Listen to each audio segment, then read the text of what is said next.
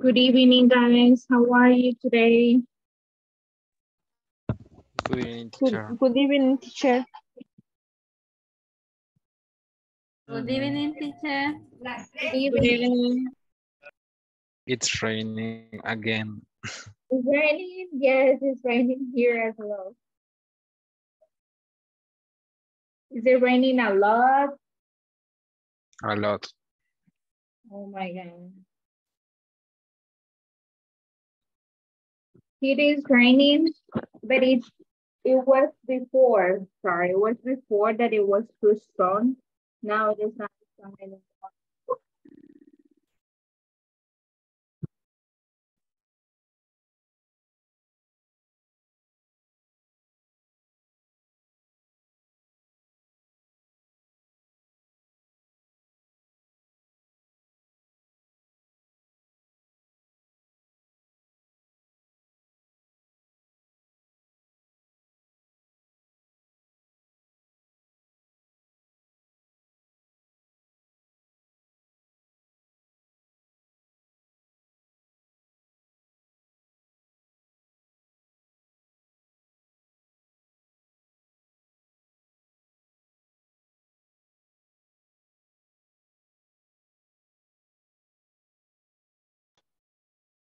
Good evening, everybody.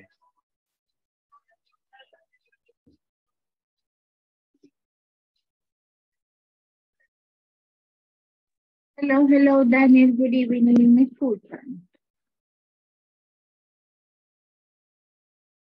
Good evening, Daniel. Good evening.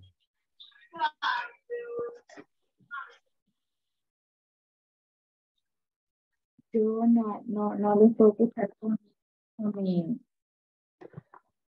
with my headset. So I'm trying to solve it because I cannot listen.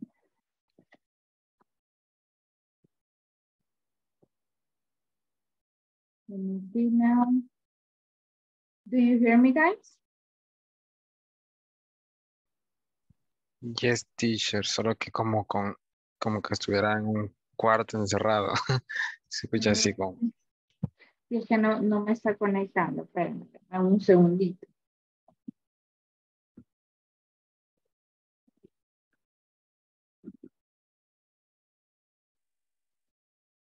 Okay. Now it's the same. Better.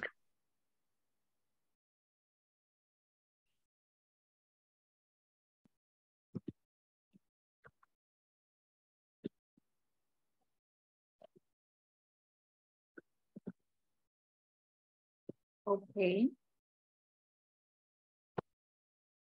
Déjenme ver ahora.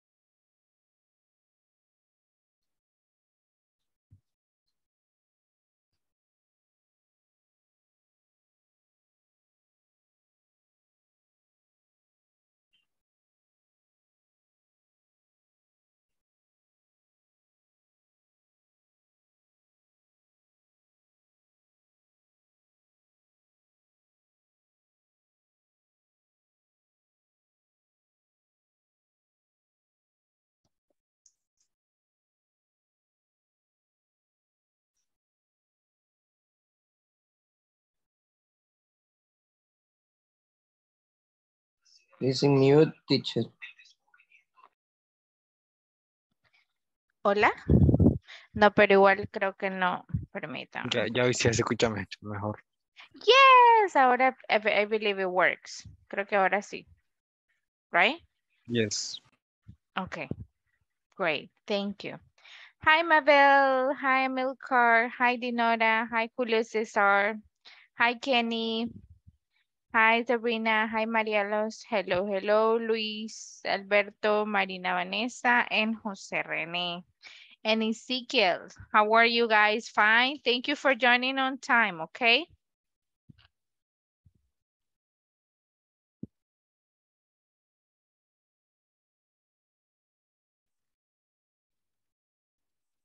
And how do you feel, guys? Do you feel tired today?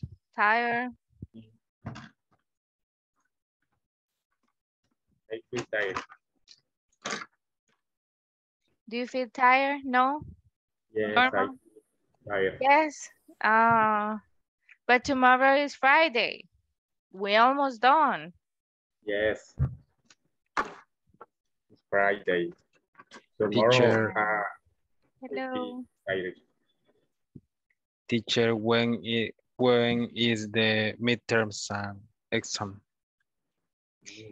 Déjeme ver, ahorita le verifico. Good question.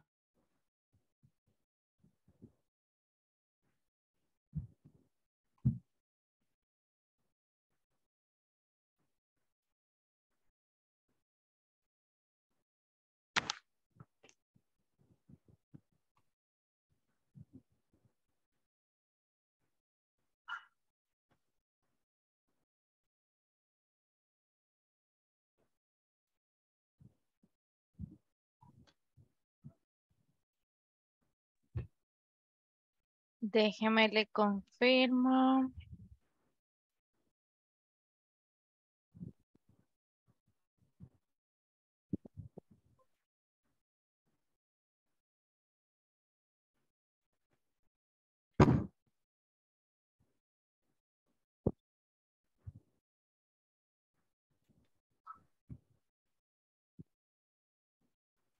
I'm trying to access to the platform to see there when it is, because I'm not pretty sure. I believe it's gonna be this Friday. Sorry, I believe. But I am doubting about it.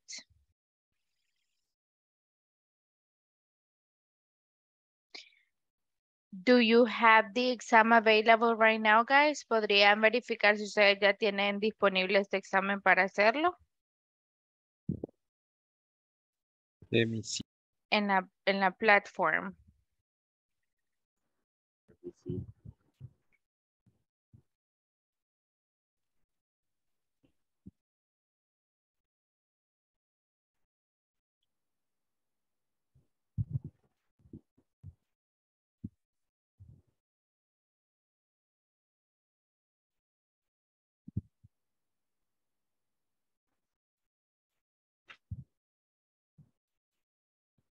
Oh, yes. Let me see.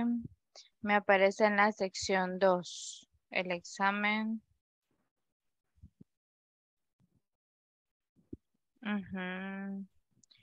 Let me see.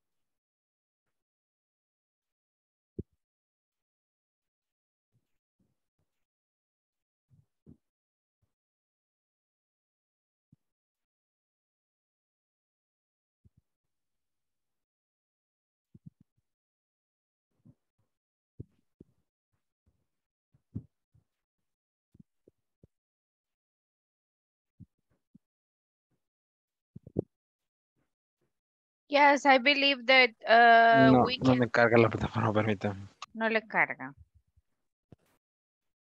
But yes, of course. The midterm is in section 2. In session 2, right? Lo estaba Yeah. revisando, guys, para saber los temas y veo de que sí están cubiertos hasta tomorrow, okay? So yes, tomorrow is going to be the midterm exam, okay? Okay, teacher.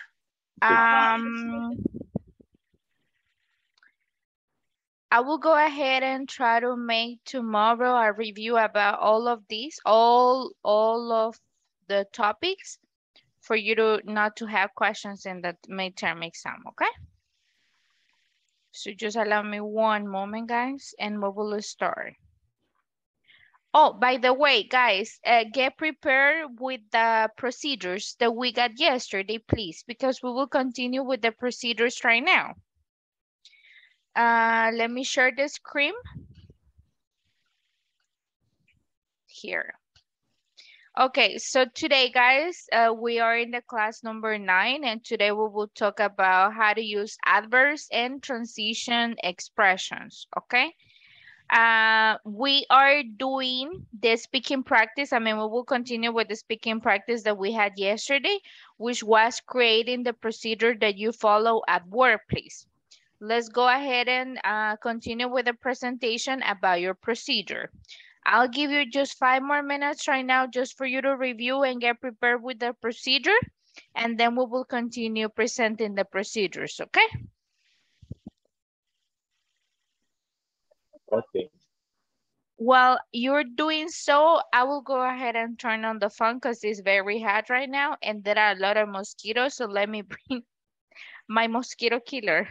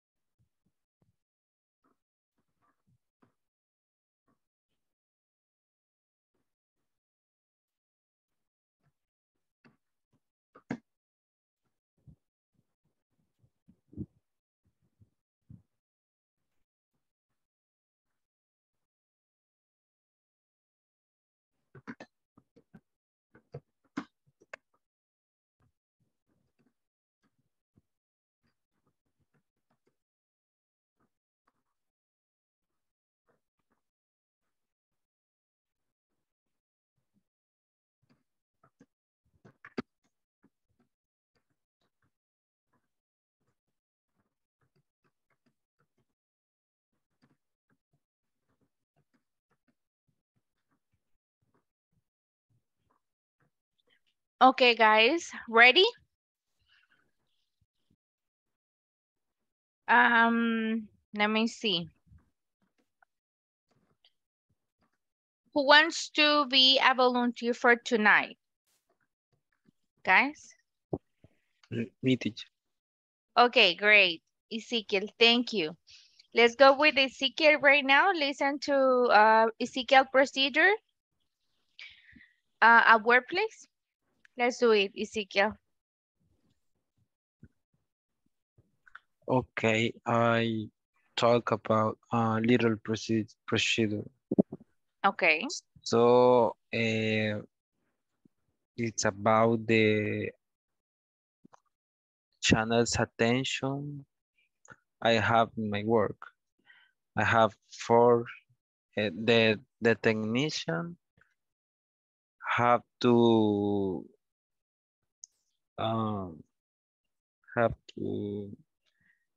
watch these four channels: WhatsApp channel, the email, and number of extension, and the other channel is a website. All these four channels of attention, I have to get the tickets for the incidents or for the incidents of the users, the final users. And that's one of the principal procedures I have all the days. Oh, wow. So I imagine that you have a lot of procedures, right? Wow. A lot. Wow, thank you very much for that. Thank you for sharing one of the procedures. We really appreciate it, okay? Good, Ezekiel. Could you please choose another person to continue with this? With the procedures? I don't know. Maybe Sabrina. Sabrina, did you do the procedures yesterday? I think not, teacher, because yesterday I was a listener. Ah, okay, Yo okay. me quedé ahora cuando la Thank que you, haya Dani. subido. Okay. Okay, could you please choose another person? Osby? So, Perdón, sorry. Oh, it's fine. Oswin, husband. you haven't passed, right? No, you haven't. I repeat that. I said yesterday. Yes, right? Okay. No worries. Thank you, Oswin. Sorry. Could you please choose another person, Oswin?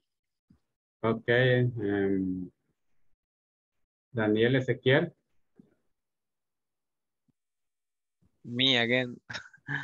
Yes. Uh-huh. Ya pasé.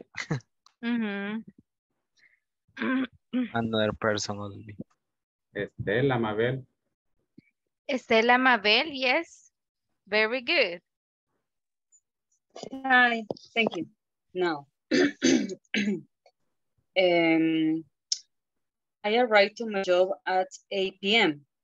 First, I turn on my computer.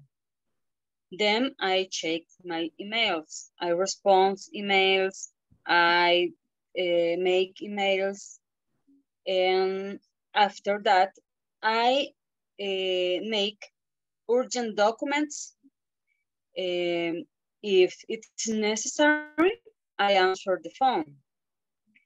Then I get my lunch and repeat everything in the afternoon. Finally, I go out at 6 p.m.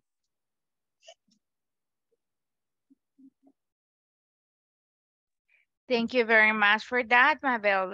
I appreciate it. Could you please choose another person?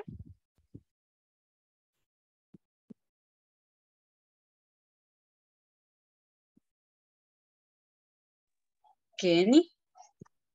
Kenny, are you there? Kenny. Good evening. Hello, good evening. Ok. Teacher, yo ayer casi que no estuve en la clase, pero entiendo que más o menos nuestros procesos de trabajo o algo así. Yes, yes. Thank you, Kenny. Thank you. Are you ready? I try. Thank you. We really appreciate your effort, okay? Thank you, Kenny. Okay. I arrive at work at 8 a.m. I check my email and answer it. I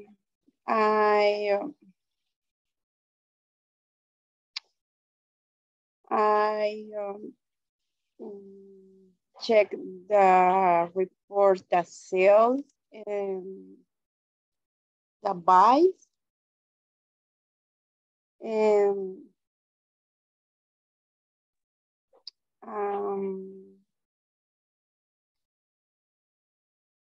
I had my lunch at 1 p.m. and I return at my work at 2 p.m.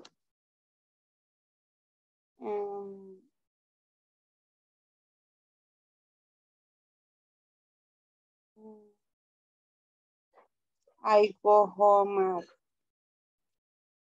7 p.m. Only teacher. Thank you, Kenny, for your effort. Just to make sure, I believe is that you check your sales and you said I checked the sales report, right? You can say Check the sales report. You can say that I check my sales and purchases report. I mean, the compra y venta, dijo, right? Yes.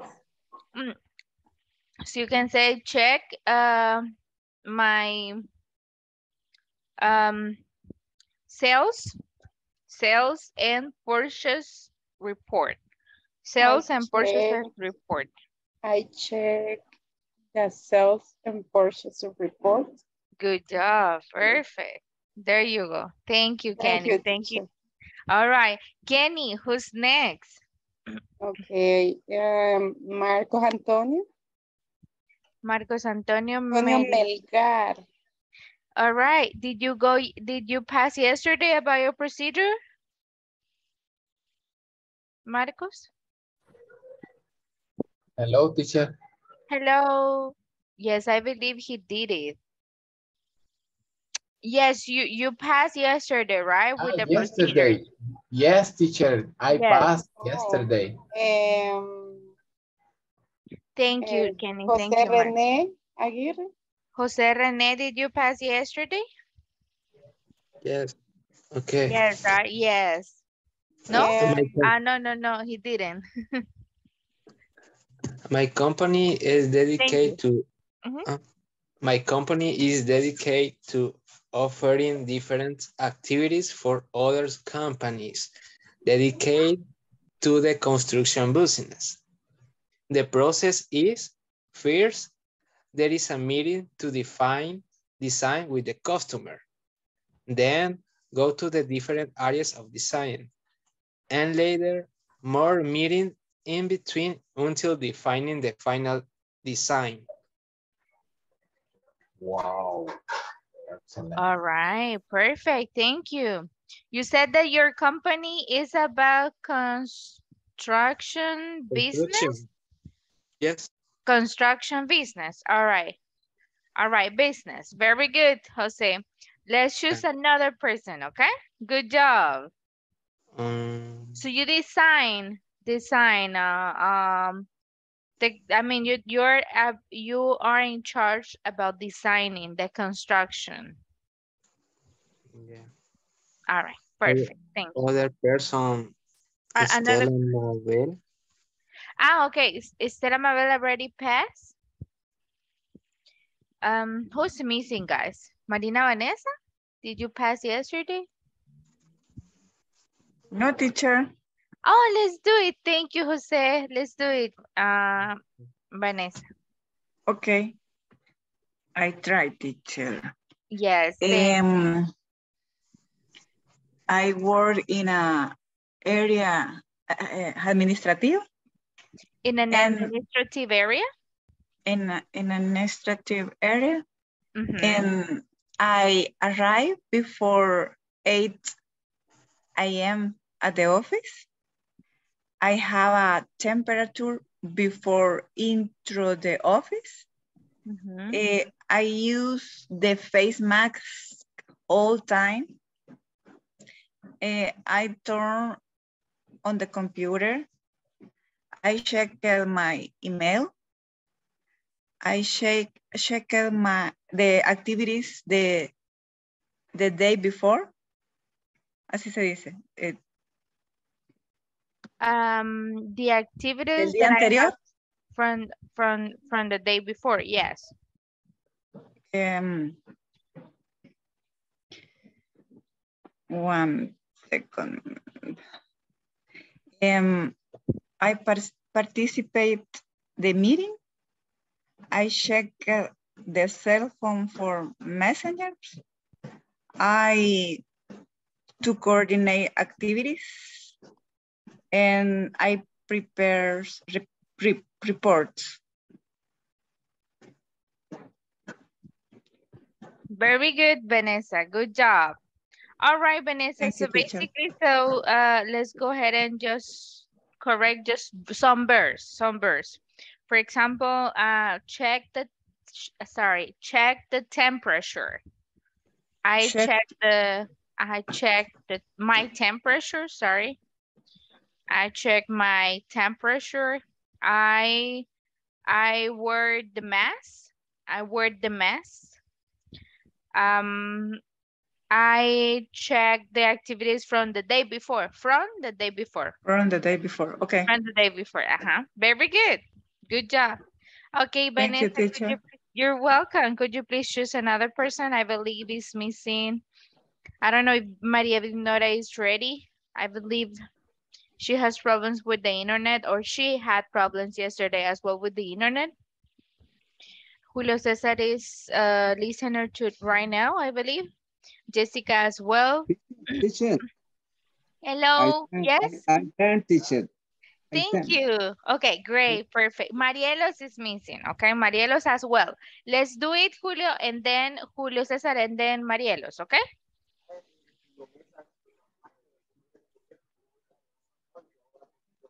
Go for it, Julio. Okay. The daily process in my body is in the morning should send my location. Yes, the next thing is to visit my clients. In the afternoon, report my sales. At night, review my work to correct errors. Yes. Finish, teacher. Great, perfect, Julio. Julio says a good job. The only thing that is missing, Julio, is the subject at the beginning of every verb. I mean, every sentence, okay? Like, for example, I should send my Did you mention that? Because it calls my attention. Should you send your location every day? Every day, teacher. Yes. Oh, okay. In the morning, okay. My job say me, I need your location. Wow. Okay. So you said I should send my location every day. I report my sales in the afternoon. At night, I review my work to check any mistakes. So there's missing just the subject, I. Okay. Solamente le hace falta que usted le agregues el sujeto. Cada vez que dice las oraciones, usted dice I report, I review, I send. Yeah, that's the only thing. Other than that, you did it great, okay? Julio César, congratulations. Entonces sigo de oyente, pero porque estoy... Okay, perfect, thank you. Aquí estoy ready. Great, perfect. Thank you, Julio César. I appreciate it. Okay, good job. Is there anyone that is missing, guys? No? We have a lot of listeners today.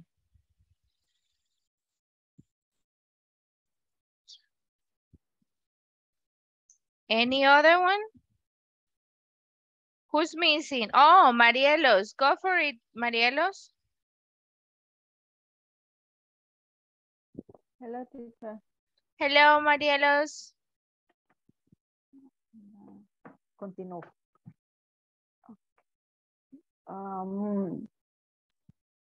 Every day in the audit area. ¿Cómo se dice? Area? Every day in the area. I answer the emails received from clients. Information is then received for customer.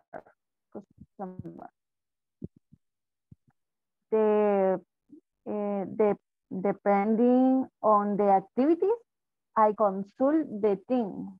I go out for lunch. If in afternoon, I continue with the activities of review the final information of the customer. Es corto la rutina diariamente.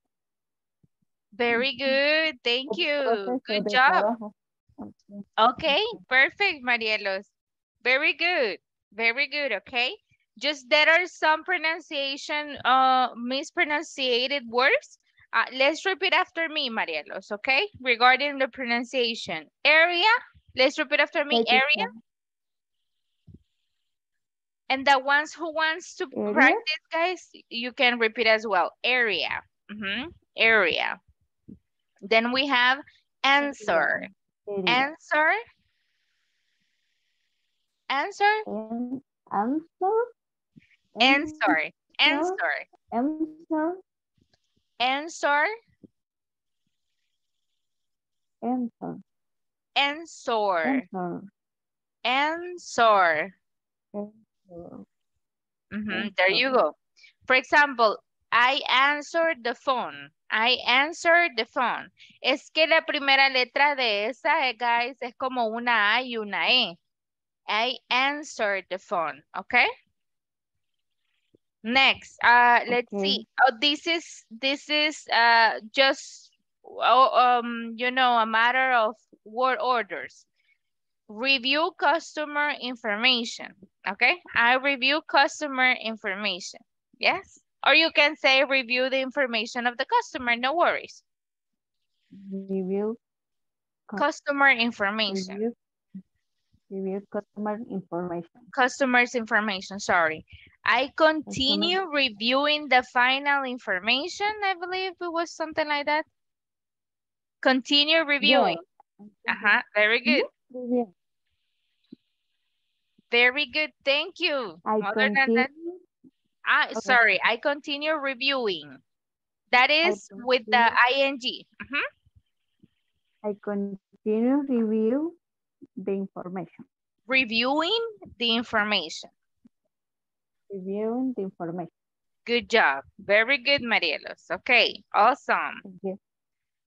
Okay, somebody else that is missing, guys? Marcos Amilcar, did you pass yesterday? No, teacher. Yesterday. Are you ready? No? Yes, I'm ready. Okay, let's do it. Okay, in my work, we first meet and then coordinate the work groups. Finally, we make our report.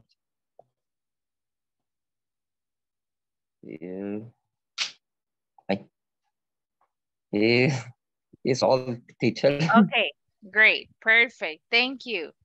Thank you very much, guys. All right, so guys, I will go through the attendance really quick right now, okay?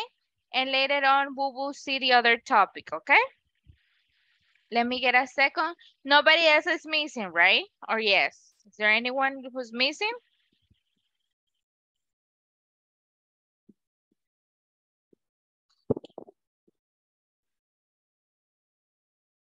José Manuel. José Manuel? Oh, José Manuel is a listener today. That is why I didn't mention him. He said that he's a listener. That's the thing, but thank you. Me, teacher. Yes, Maria Dinora, let's do it. Sorry, I said you before, but I believe you have problems with internet, so I didn't continue mentioning. But let's do it, okay, Maria Dinora? Thank you. I really appreciate it. In my case, when I arrived the company, the security gave me the temperature. Next, I had marked the entrance, the face, take me the face to the mark. After, I take my breakfast. Next, I turn on the computer. I check my inbox. Next, I follow some report that led in process. I join some meeting. I have notified to my boss some activities hearing. That after I had ready for any review required or auditoría comercial. Only that.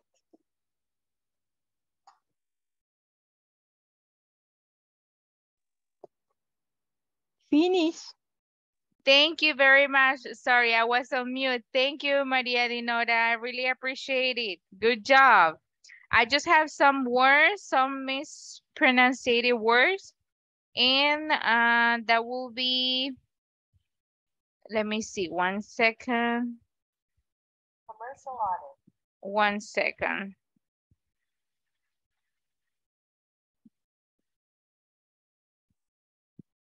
Okay.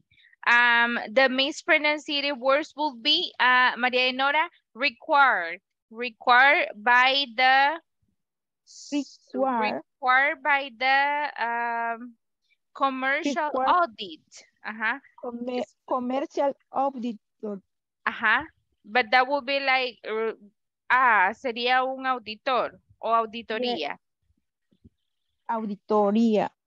Okay, so in that case will be required by the commercial audit. Required audit commercial. All right, required audit by the commercial audit. Very good, audit. Guys, could you please repeat after me this word, all of you guys? Required by the commercial audit. Required by the commercial audit. Audit. Es como audit.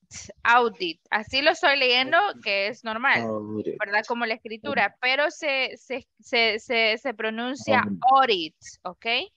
Acuérdense que en inglés, guys, la A y la U se pronuncia como O. Por eso se dice audit, ¿ok? Audit. Okay, perfect. Thank you. Oh, sorry, Maria Dinora. Let me continue. And then you better say, I have to mark the time of entry.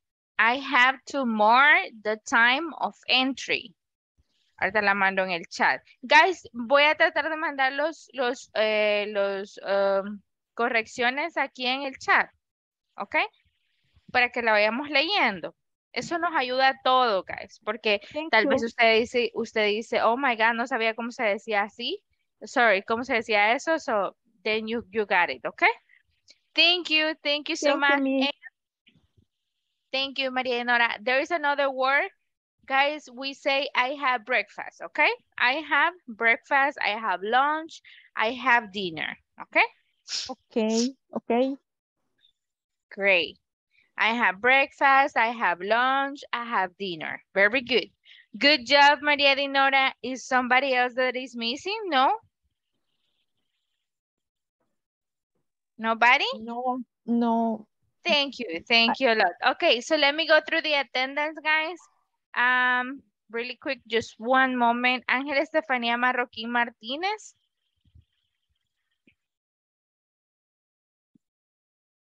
Ángel Estefanía Marroquín Martínez.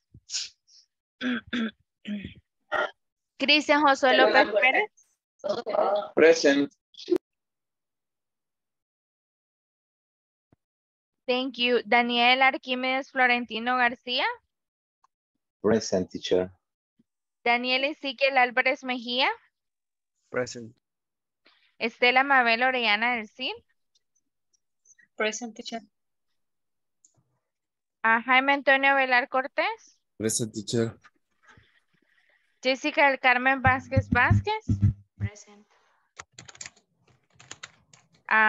Jorge Alberto Navarro López. José Emanuel Rodríguez Hernández. Josué Manuel Rodríguez Hernández. Julio César Merino González. Present, coach. Thank you. Josué Manuel, sorry. Una preguntita, Josué Manuel, ¿se podría quedar usted ahora como haciendo la sesión 1 a 1 o tiene inconvenientes muchos con el internet? Bueno, ahorita me está cargando un poco bien, así que yo diría que sí, yo creo que al final creo que ya estaría un poquito más desocupado. Thank you. I really appreciate it, okay? Thank you. Julio César Merino González. Present. Great. Kenny Lizeth Cuellar de Barrientos. Present. Julio César Ramírez Arevalo. Present, teacher. Thank you. Luis Alberto García Gertrudis.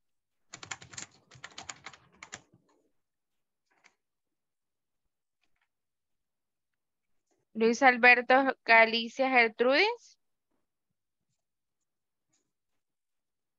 Luis Ernesto Gómez García. Del colegio. Solo que no. Luis Ernesto Gómez García. Marcos Amílcar Mancía Gutiérrez. Present, teacher. María Dinora Llanes de Hernández. Present, teacher. Thank you. Marielo Janet Cornejo Erazo. Present, teacher. María Vanessa Vázquez Romero.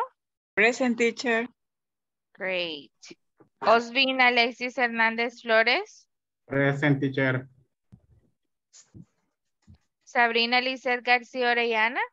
Present.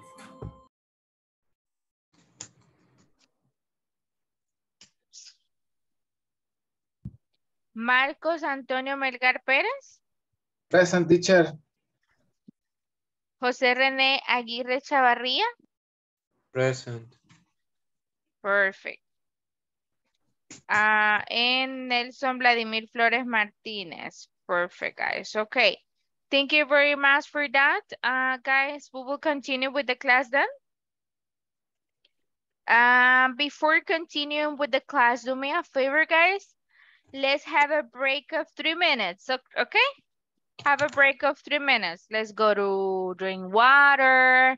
Let's stretch yourself, stretch your body, okay? Let's go and bring your puppy, your pet, okay? I don't know, hang your pet because it's cold, okay? Yo le he puesto una camisita a mis perritos,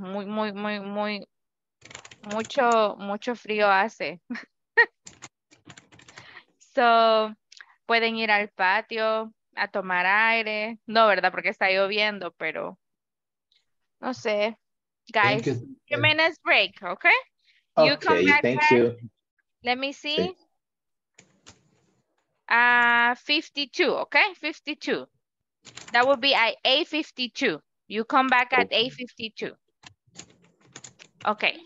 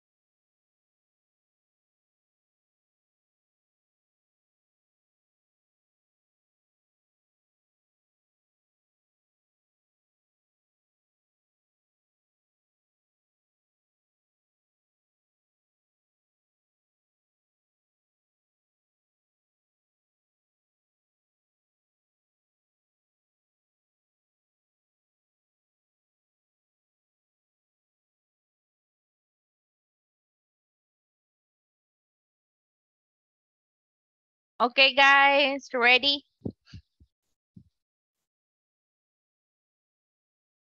No, teacher. Yeah.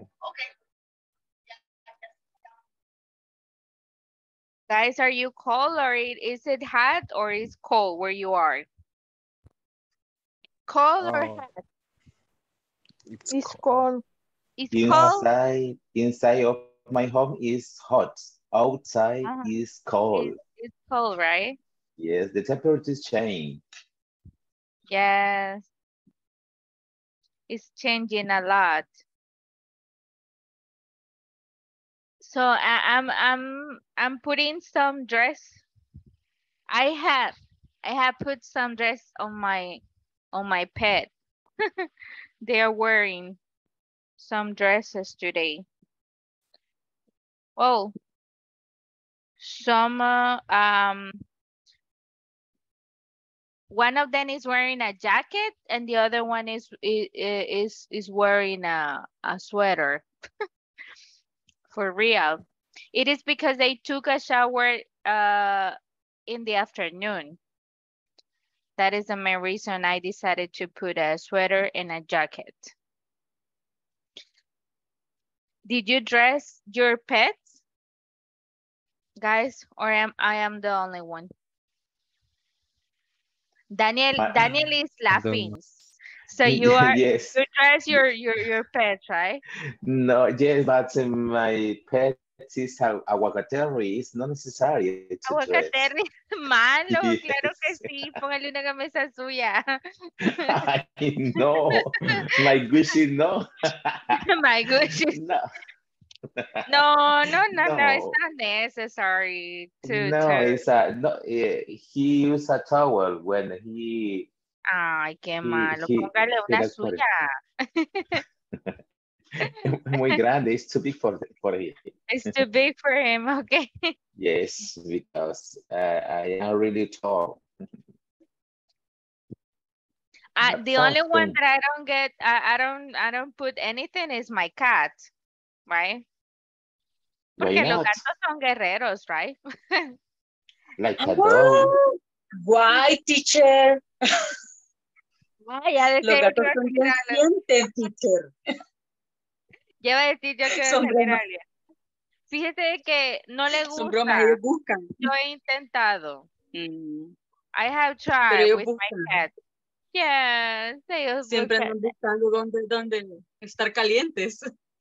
Yo le pongo una camisita que me regalaron a mí, que es como una jacket, pero es peluda. Yo nunca me la puse, sorry.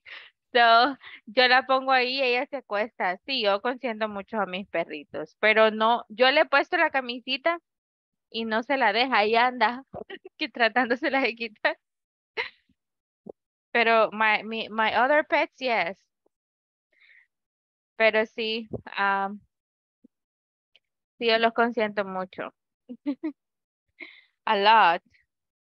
But okay, guys, let's continue, okay? Let's continue. Let's see. All right, let me share the screen. Here you are. Okay, guys, so let's go to the page 19 in your manual, please. We will have a speaking practice. Page 19. Page 19, please. Let's go to page 19. Let me share the manual. Where is it? Okay. Page. Okay, here I have the page 19.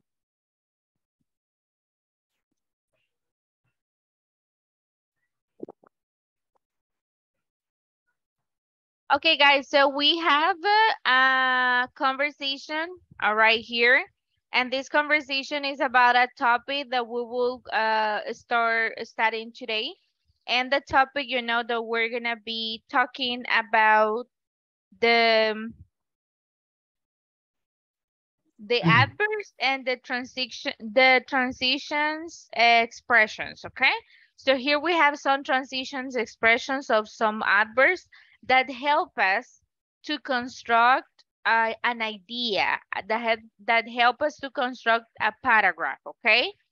That help us to construct a procedure, all right? So unconsciously, unconsciously we mention those transitional words, but here you have, those are called transitional words, right? Or adverbs. So here we have a conversation, and this is about a new employee at the restaurant, okay? So this is what I will do. We will go ahead and practice right now this conversation, and I will practice it with you, okay? I am the manager, and you are Javier and Moore. I am the manager, okay? I am the manager. Very short, right? But I'm the manager. Manager, oh no, it's manager Moore. No, I'm not the manager Moore. I'm Javier, okay, Javier. Let's see, I will start with Vanessa. Vanessa, could you please help me, Vanessa? You are the manager Moore, and I am Javier, okay? Okay, teacher. Great. Sure, I forgot how to process a payment. All right. First, you give the options to pay in cash or credit card. After that, take the payment and put in the register, or you slide the card through the card reader. Then the register prints the receipt, and you give it back to the customer. Finally, the customer signs the, teacher, no sé cómo, how do you say receipt? Receipt, Receipt, and you keep a copy. Thank you, Mrs. Oh my God. Vanessa. Yeah, I'm sorry. I'm looking for your last name. Yes, Javi. I lost it. Oh my God. Thank you, Mrs. Vasquez. Miss Vasquez, because I don't know. Miss Vasquez. Okay. Thank you. All right. Good job. Let's just practice some pronunciation on these guys, and this will be a practice for all, okay? Let's see. First, repeat after me, guys. First. No, this pronunciation is for everyone, okay? I mean, it is just to practice the pronunciation. First.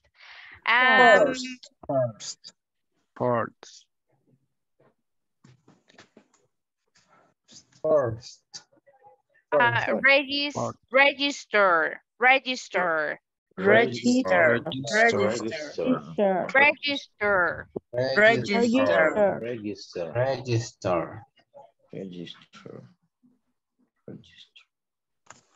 Receipt.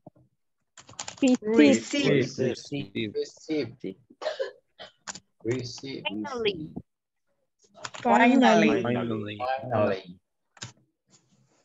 Signs.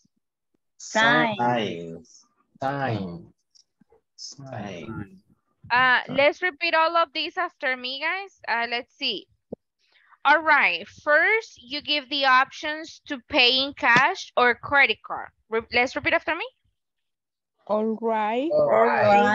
First, you give the options to pay in cash or credit card.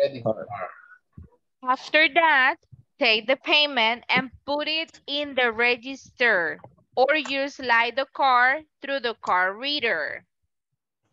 After that, take the payment and put in the register, or you slide the card through the card reader.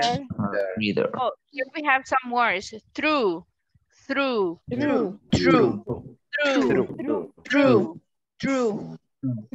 Reader. Okay, great. Then the register prints the receipt and you give it back to the customer. Then the register prints the receipt receipt and you give it back to the customer. Finally, the customer signs the receipt and you keep a copy. Finally, the customer signs the receipt and you keep a copy. Very good. Let's repeat again. Register. Register. Register. Here we have the stress. Register. Register. Let me do something right here. Sorry, one moment.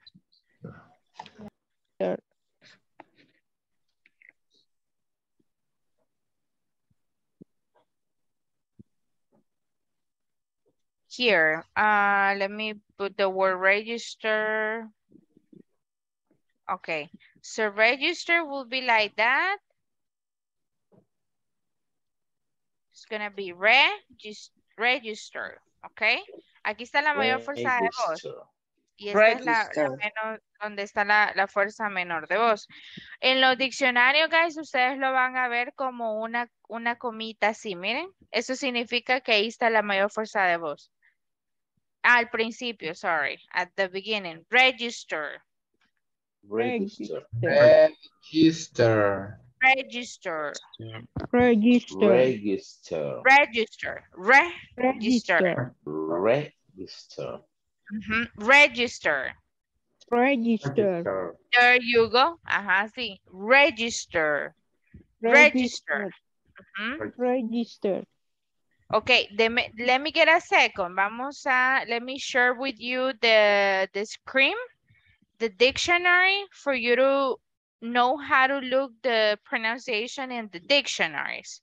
I'm just looking for one of the best dictionaries that we can use. Let me see.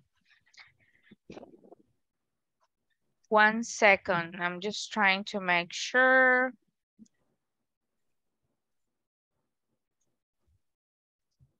Here we have. Okay. Let me share the screen.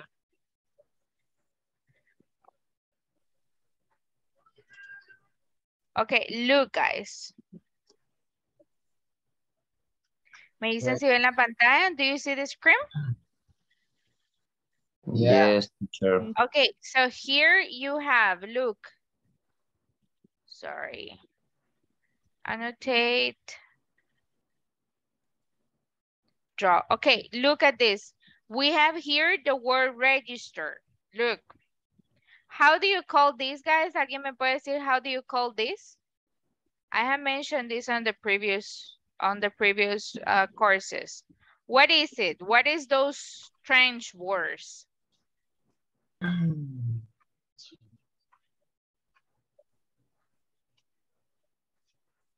What is it, guys? Can someone remind me what is it? No idea? Really no, I have any idea. Okay, so guys, whenever you want to know for a pronunciation, the easiest way of doing it, I know, is a translator, right? Go to the translator, put the word, and that's it, okay? But guys, you can also use your dictionary. And also, if you have a dictionary with you, you will be able to see those words. Those words are called phonemes, okay? Esas palabras se llaman phonemes. Phonemes, okay? So, those phonemes, guys, le dicen a usted la manera como pronunciate the words, okay? Con los phonemes nosotros no tenemos letras, tenemos sonidos, okay? Por eso es de que acá los pueden ver un poco raros. Realmente yo ya les he pasado los sonidos en inglés, que son las 44 phonemes. Es un video que les comparto siempre en los cursos, que les digo 44 phonemes. Sorry, 44 sounds se llama. Y eso realmente, si ustedes se fijan al inicio, there is like a comita, right? Aquí, miren. Ahí está, ¿ves? Al inicio. So, what does it mean? ¿Qué es lo que significa? ¿Dónde va la mayor fuerza de voz en inglés? Quiere decir que la mayor fuerza de voz en esa palabra va at the beginning, ¿sí? Entonces es register. Register. Quisiera tener realmente una clase de los phonemes. Es muy bonito, guys, tratar de entender todo eso y manejarlo, porque ahí es donde mejoramos bastante la pronunciación también. Pero, por ejemplo, ¿qué les puedo decir? Esta palabra está acá, miren. La I, la que es así. Esta I significa que la I es very short. O sea, usted solamente register. O sea, usted solamente la pronuncia rápido, right? Mientras que hay una I que es así, miren. Ok, esta, ¿verdad? O sea, en minúscula. Esta significa que el sonido es más long. O sea, el sonido es más duradero. ¿Cómo les puedo decir? Déjenme ver un ejemplo. A ver, let me clear out. Pero en fin, antes de moverme, guys, aquí pueden ustedes ver dónde va la mayor fuerza de voz en los diccionarios. Ahí, si por ejemplo la comida va en medio, iba la mayor fuerza de voz o al final, ¿ok? Let me stop sharing y ya les voy a mencionar un ejemplo de las dos I que le estaban mencionando. Ahorita les explico.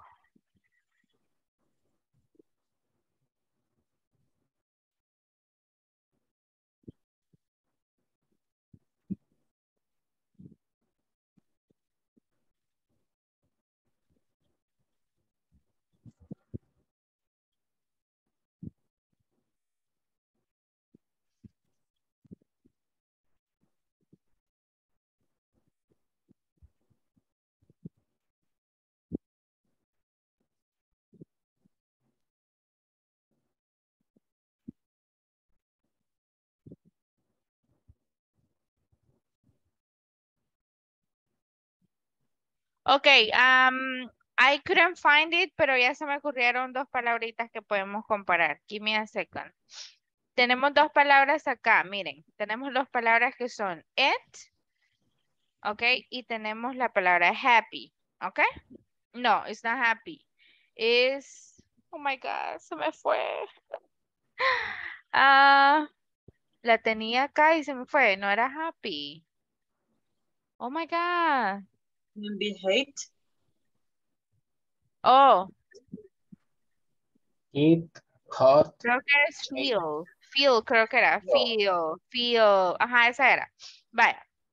Fíjense bien, acá tenemos dos tipos de I. Dos tipos de sonido para la I. Sorry. Dos tipos de sounds. Este es el sonido, miren, del primero es así. Lo voy a poner en minúscula. I don't like oh my God, my keyword. Okay, my keyboard is done now. Feel. Ok, ok, miren. Ese sonido es así.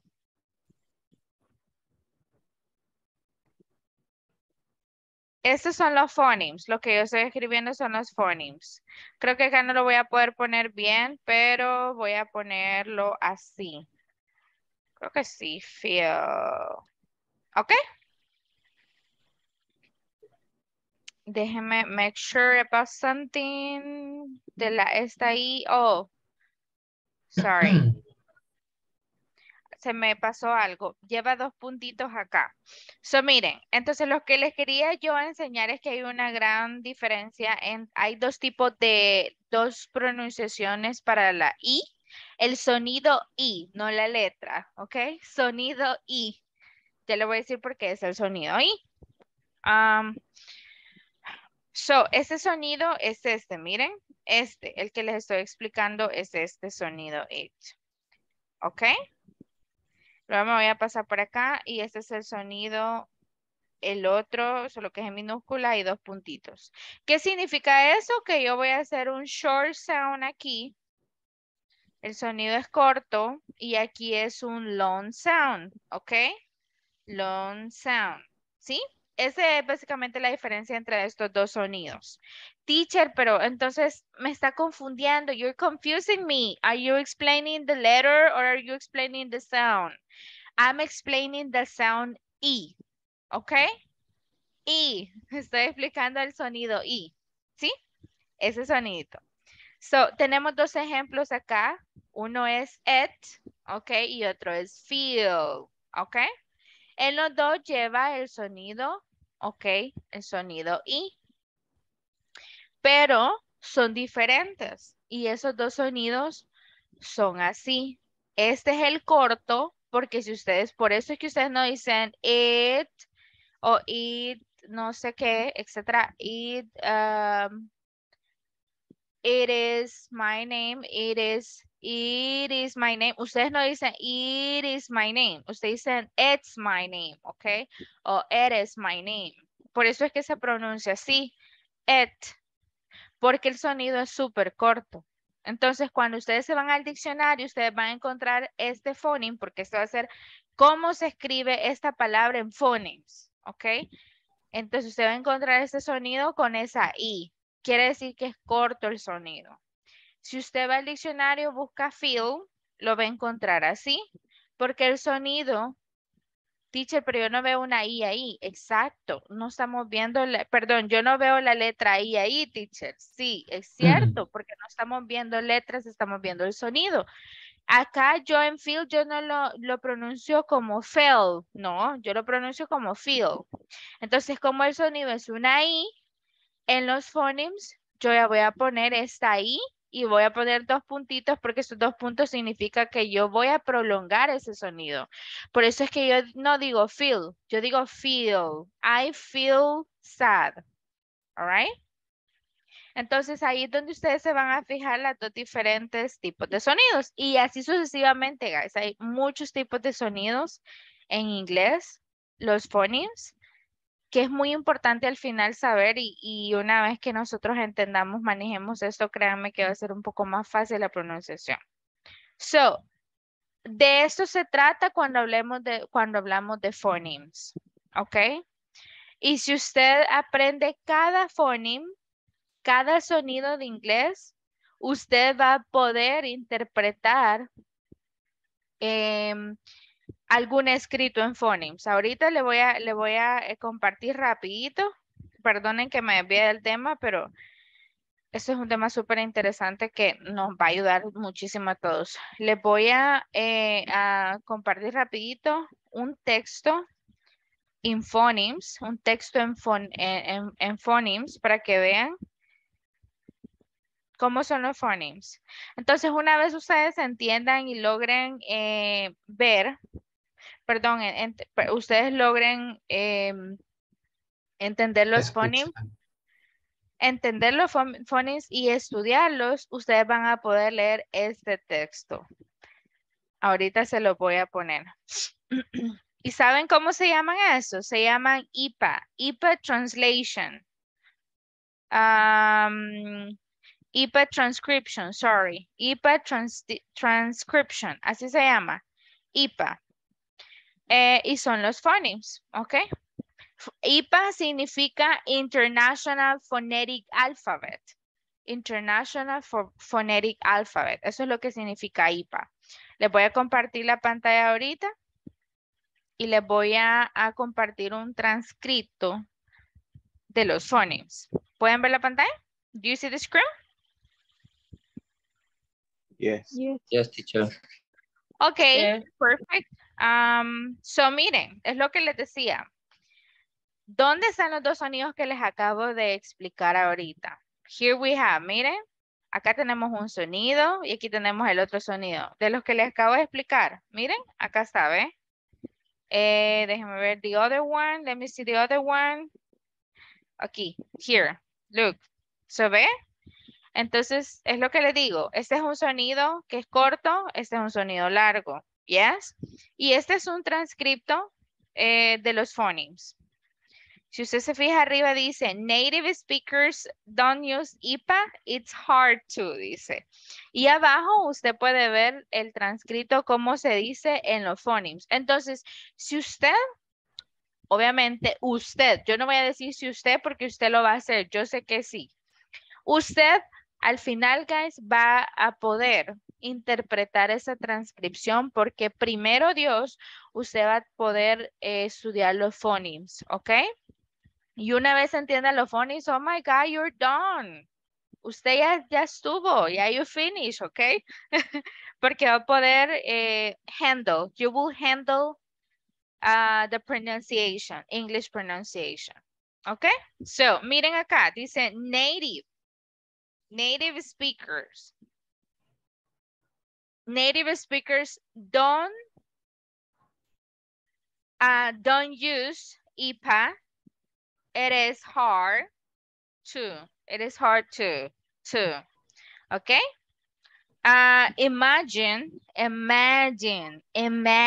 Fíjense acá, por ejemplo acá, miren, dice imagine. Si ustedes se fijan es la A con la E, porque eso es como se pronuncia. Imagine. Imagine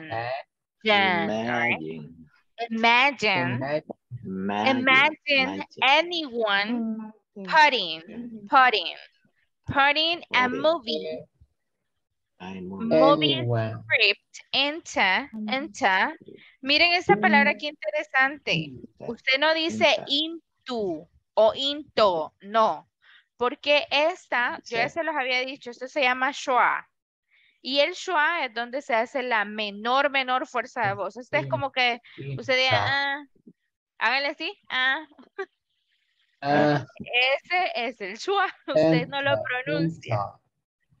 Entonces hay palabras donde el schwa sobresale siempre. Entonces por eso usted dice IPA,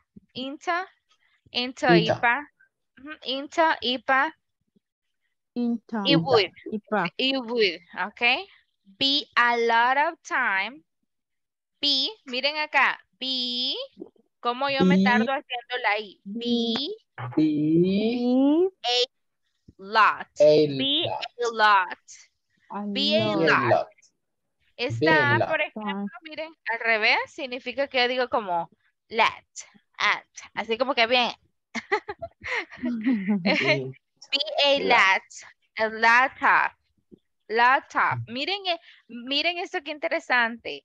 Esto, dice Ed, all right? Usted no lo pronuncia como, si usted se fija, usted, guys, no lo pronuncia como off. No. Usted lo tiene que decir como of. ¿Saben cuál es la pronunciación del off en sí? Es este, miren. Cuando ustedes dicen turn off. Cuando lleva la doble F, ahí sí pronuncia, lo pronuncia como F. Pero en off, usted dice of, ¿ok? Be a lot of time in FR for nothing but now you, miren esa, you have an idea, miren este, idea for a website. Miren el último sonido de website es la T. La T, porque aquí tenemos un silent sound, un sonido silencioso. Website, ¿ok? So, guys, ¿qué pasaría si yo le quito esto? ¿Ok? ¿Lo podrán leer? Lo podrán leer. So, it's difficult at the beginning. Okay, at the beginning it's difficult. But once you learn about this, you will be able to do it. Okay? So, sorry that I go to this topic, but I'm fascinated with the phonemes. I really love them, okay? I really love them because that's the way that you will learn the pronunciation, okay? That's the way that you will learn the pronunciation. If you would like to know more about the phonemes, look at this, IPA phonemes. Let's put in YouTube, IPA phonemes, and let's learn them by your own. Estudienlo ustedes mismos en un videito, véanselo, un basic.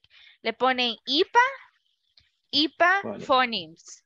Y vean el video, guys. Es algo extra que ustedes mismos ustedes mismos están siendo autodidactas. ¿Ok? Vean un video así. Eso les va a ayudar muchísimo, créanme. Ok. Welcome. You're welcome. It's a pleasure, guys. Sorry, I didn't plan this. So I will continue with the class. So we are, right, in the pronunciation. Miren, estábamos apenas en un roleplay y nos pasamos por acá. Okay, 1 second. Here we have. All right. So, guys, since we're talking about pronunciation, let's go ahead and repeat. Well, we already repeat that. This is pretty much a conversation about how to make a payment, okay? About a new employee at the restaurant, and the new employee just forgot about how to make the payment. Aquí, arréglame este cuarto y apague esa luz y ciérralo, por That is the main reason. That is the main reason why the manager Moore is explaining to Javier how to make this payment, okay? And it is using the words of sequence, okay? The sequencing words, or that is sequencing words or transition expressions, okay? Let me get a second. Let me go back. Okay, here. Okay, guys, we will have 2 questions here, okay? We will have the next activity, and this activity is answer the following question. What steps does manager Moore give Javier to process the payment? What words does manager Moore use to order the sequence of events, okay? Then, whenever you finish this, guys, we will practice this, but if you want, let me see.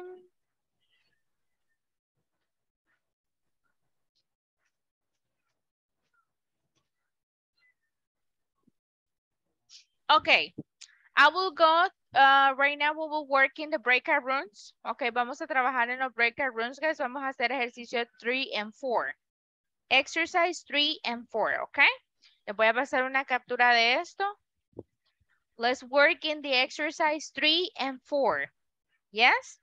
In the exercise 3, guys, you will answer the following questions. Ahí tenemos esas preguntitas, van a responderlas.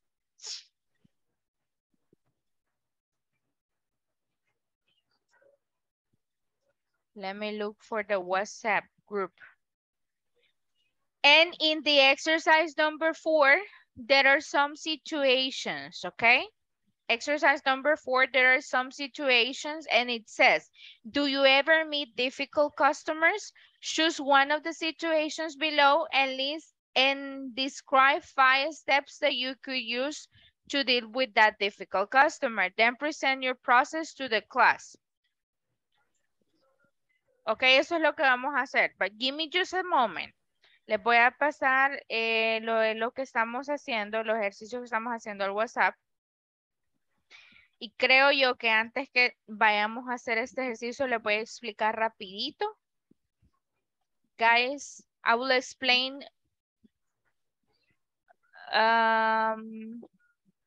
the transitional phrases, ¿ok? Les voy a explicar las transitional phrases antes que nos pasemos a eso. Okay, do you see the screen, guys? Do you see the presentation?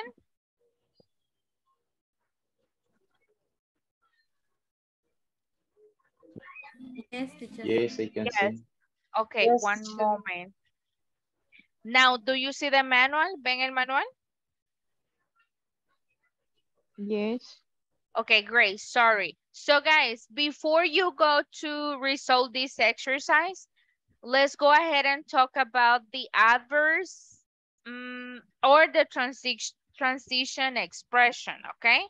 Those are the transition expressions. Look at the example in the box and let's complete the exercise below. This transition words are used to connect phrases or sentences. Look, guys, ¿para qué utilizamos los transition words? we use them in order to connect phrases or sentences. Esto se parece mucho, pero no es igual a los conjunctions. Oh my God, how is it called? Conjunctions adverbs, right? Se parecen muchos a esos, pero no son esos. So, las transition words también unen frases y oraciones. They express sequence and progress from one idea to the next. ¿Ok? Expresan secuencia o progreso de una idea a la otra. Están conectando ideas para ordenar una idea un poco más grande, let's say, okay? When these words are used at the beginning of a sentence, they are followed by a comma, okay? Very important, guys. Cuando ustedes utilizan estos transition words at the beginning, siempre vamos a utilizar una coma después de eso. For example, first, okay? First, comma, first, you have to give options to the customer, okay? After that, comma, you have to take the payment. Afterwards, sería otra, mira, aquí vamos ya 3. You have to take a payment. Then, the register prints the receipt and you give it back to the customer. Finally, the customer signs the receipt and you keep a copy. ¿Para qué nos está funcionando esos transition words, guys? Nos está funcionando para ir ordenando nuestras ideas e ir teniendo una secuencia.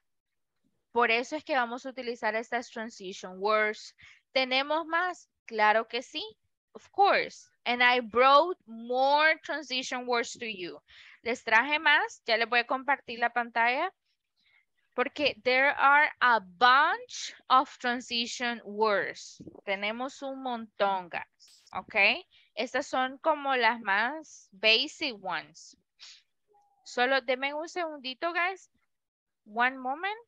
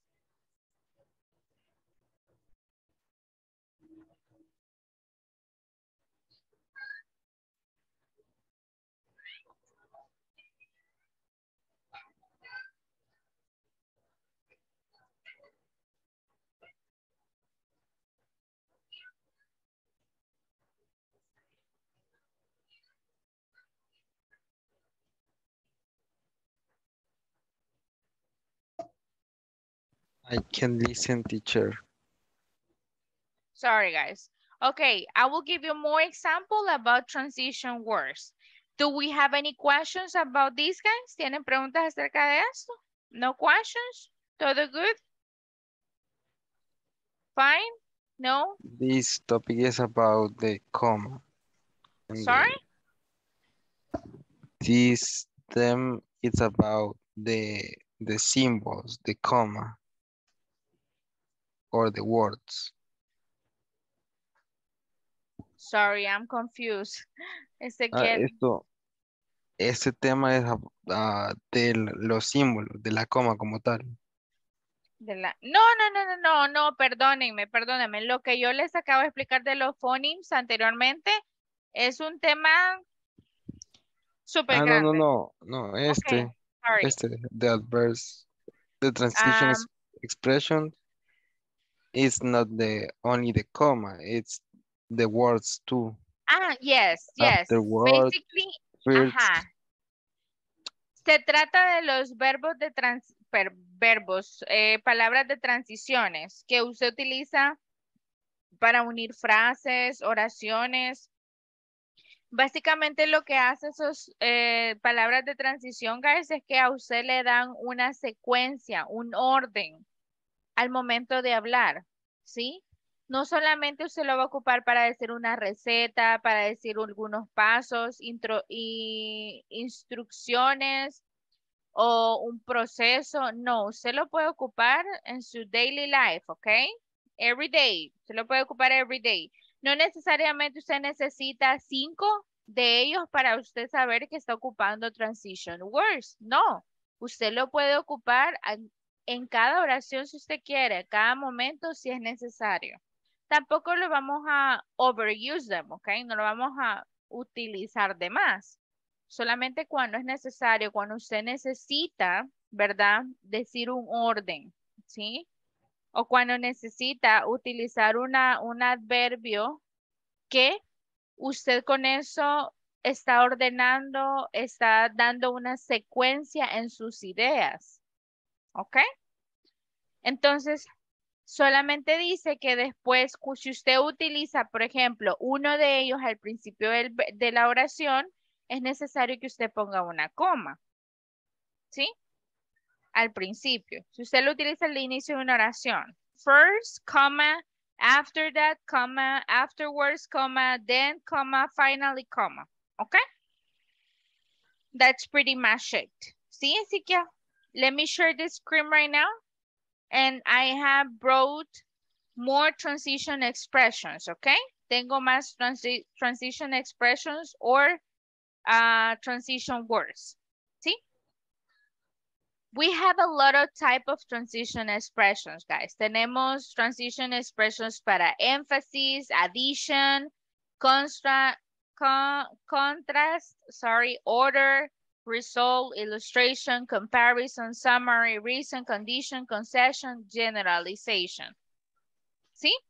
Entonces, perdón, ¿nos podría compartir esa información como para poder estudiar? It will be a pleasure. Yes, of course. Ahorita les mando la imagen, guys. Se lo voy a mandar al grupo. Este es como más para que ustedes lo tengan, más información para que ustedes la tengan, ¿ok? Ustedes saben que siempre les traigo información extra, guys, siempre y cuando se pueda compartir para que usted lo tenga con usted. Ahí les mandé la imagen, guys, para que ustedes la tengan. You're welcome. Miren, ese es como un folletito. Véanlo así, como un folleto, que eso les va a ayudar a ustedes para tener más vocabulario al momento de hablar. ¿Ok? Miren, acá tenemos muchos. Yes. Usted, como les decía, tenemos diferentes tipos de expresiones o palabras de transición. Tenemos para hacer énfasis, para adicionar algo, para contrastar algo, para ordenar, que son las que hemos visto últimamente, como finally, second, como para poner un resultado, como para ilustrar o dar ejemplos. Por ejemplo, usted dice, for example, to clarify, for instance, etc. Para comparar, ¿ok? Para hacer un summary, ¿ok? Un resumen. Usted dice, okay, teacher, in conclusion, or to summarize, I can say that I learned a lot, okay? Esto lo ocupa mucho cuando usted está presentando, está diciendo una presentación, ¿verdad? Una historia. Usted va ordenando sus palabras, ¿sí? Para dar una razón, miren, para dar una condición, una concesión, una generalización, ¿ok? Entonces, no, because of the time, guys, I won't go one by one. No voy a irme uno a uno con ellos, pero igual ahí lo tienen. Si tienen alguna duda de alguna de esas palabras, you can ask me or you can go to the dictionary, guys, for you to know how to use this word. Yo sé que es mucha información ahorita, pero, guys, se la traigo para que usted la tenga a la mano, ¿sí? Ya usted que la tenga a la mano, usted tiene tiempo de ver cómo se organiza para aprendérsela, para tenerla. Ok, no me la voy a aprender toda, pero ahí la tengo.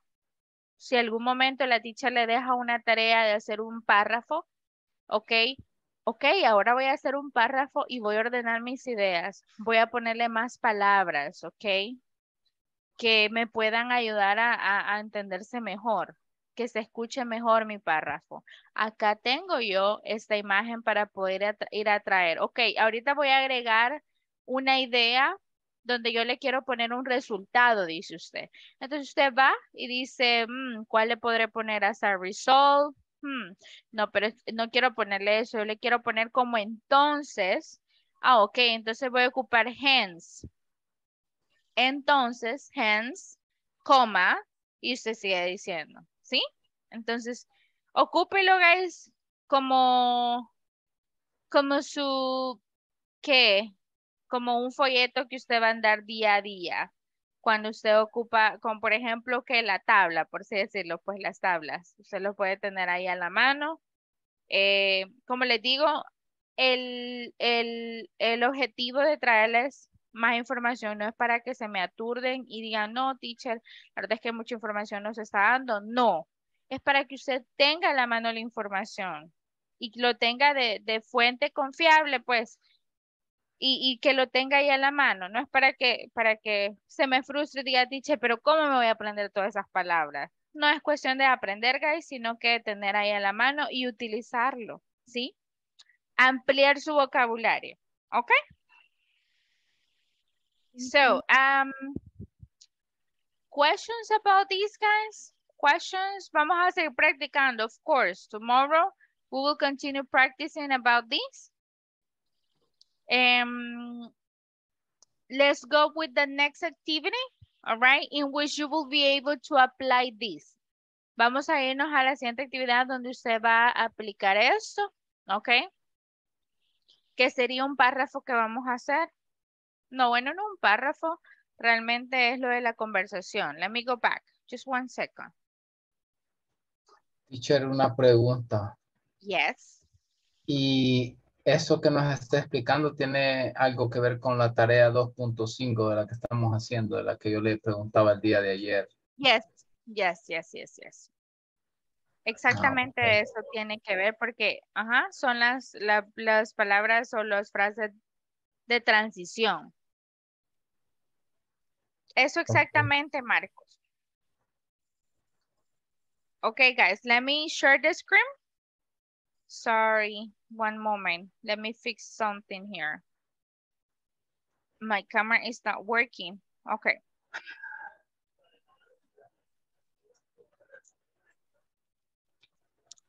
Let me do something, guys. Permítame. Vamos a hacer algo.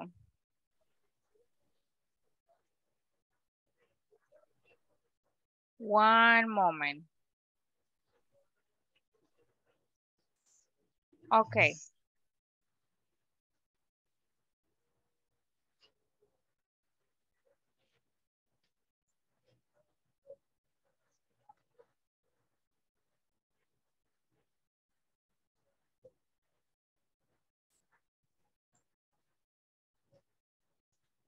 Just 1 moment.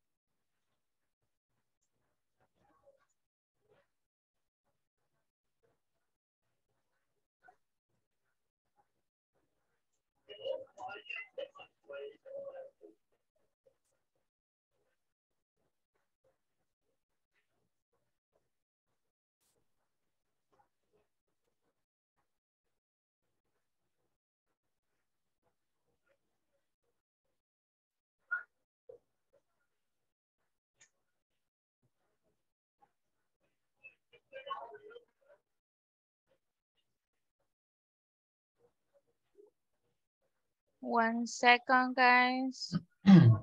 Les quiero enseñar algunos ejemplos. Bye. Aquí creo que I like this one. Les voy a enseñar unos ejemplitos acá rapidito. One moment.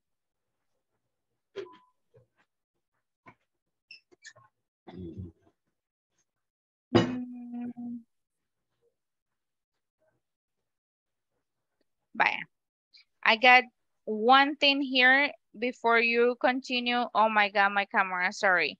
Let me share the screen. Les voy a dar algunos ejemplos, guys, de lo que estamos hablando. Guys, para los que estuvieron de listeners el día de ahora, mi recomendación es que vuelvan a ver la clase, please.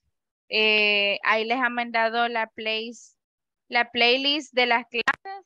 Por favor, traten de verla de nuevo, guys, porque es un tema un poco más interesante, un poco más que si se necesita dedicar un poco más de tiempo. Ok, please, háganme el favorcito, guys, para que todos vayamos on the same page, ok.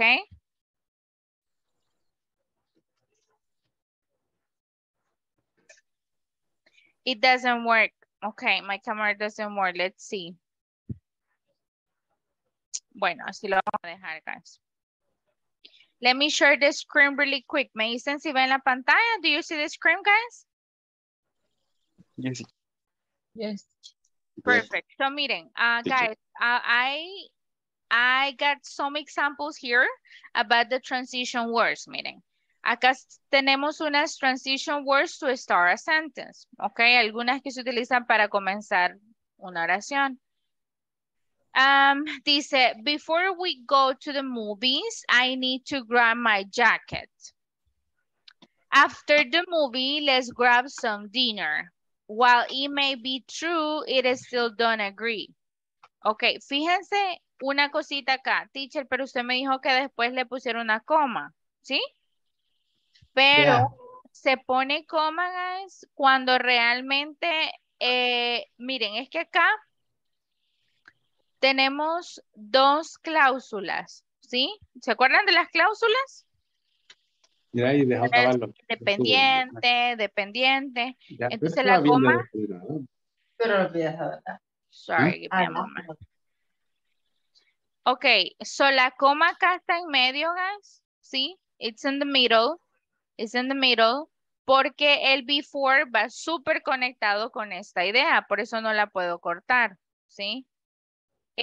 Por eso digo, before we go to the movies, I need to grab my jacket. I need to grab my jacket before we go to the movies. No le puedo poner otra coma. ¿Ok? Pero si yo dijera acá, before, please grab your jacket. Si yo digo, before, please grab your jacket. Or I can say before, coma, grab your jacket. Porque la idea es corta y no estamos hablando de una cláusula, ¿sí? No se me vayan a confundir con eso. Simplemente ejemplos que se están brindando que realmente no lleva la coma después porque tenemos una oración compuesta, o sea, una oración que tiene cláusulas de por medio. Por eso es que no estamos utilizando la coma ahí. Pero en la mayoría de casos, después de esta sequence words lleva la coma, ¿ok? En los ejercicios que ustedes van a tener, posiblemente los van a hacer así, con la coma. Por ejemplo, en estos dos, miren. Of course, we need to grab the camping gear. Vale, si se fijan en esta oración, no es una oración compuesta, es una simple. No tiene más cláusulas. Por eso es que después del of course, coma, we need to grab the camping gear, va, después del of course, coma, va la coma, all right? Surely, comma, you aren't going to be that stubborn about it, okay? Entonces, let me see another examples. Transition words within a sentence. Las transition words que se utilizan dentro de una oración. Esta es cuando se utiliza antes de la oración, que va la coma, ¿ok? Y esta es cuando se utiliza en medio de las oraciones. Y aquí van a encontrar algunas conjunction adverbs, ¿ok? Los adverbios de conjunción que los estábamos viendo anteriormente, como por ejemplo el but, el and, Aquí están. So it says, Susan spoke only after thinking of the right answer. Estas dos las vamos a omitir. Dice, he also needed to grab his sneaker from his locker. ¿Ok? Si yo les pregunto, guys, also, ¿qué tipo de transitional words es? ¿Qué tipo de transitional words es? ¿Es uno de énfasis, de addition, de contrast, the order, the result, the illustration? What is the type of this, guys?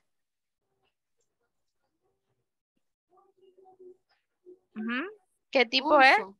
Also. Ajá. Addition. Addition. Very good. ¿Por qué addition? Porque estamos agregando, right? Estamos agregando más información. We also needed to grab his sneaker. We enjoyed the play because it had an interesting storyline. El because, ¿de qué sería, guys? Oh my God, it's hot. Reason, teacher. The reason, muy bien, perfect. So, miren, acá tenemos unas que se utilizan al final de la oración o en medio de un paragraph. In conclusion, the thesis is clear. So, in conclusion, ¿de cuál sería, guys? Finally. Ajá, es de to summarize, algo así, right? To summarize. Summarize, okay. Summary results. Ajá, okay. It follows logically. Esta creo que no está. Vamos a ver esta. Lastly, it is important to make point A. Okay. ¿Cuál es este? Lastly. What is the type of it? Lastly will be like summary.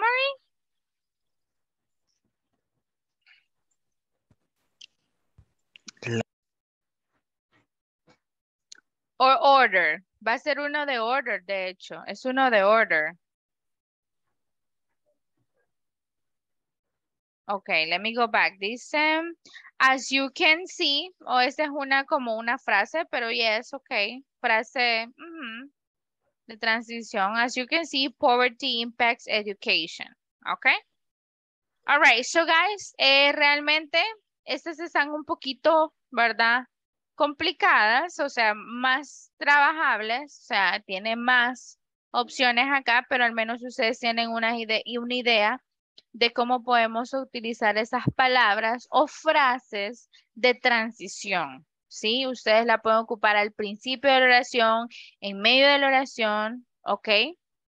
O al principio del paragraph, en la mitad del paragraph o al final del paragraph.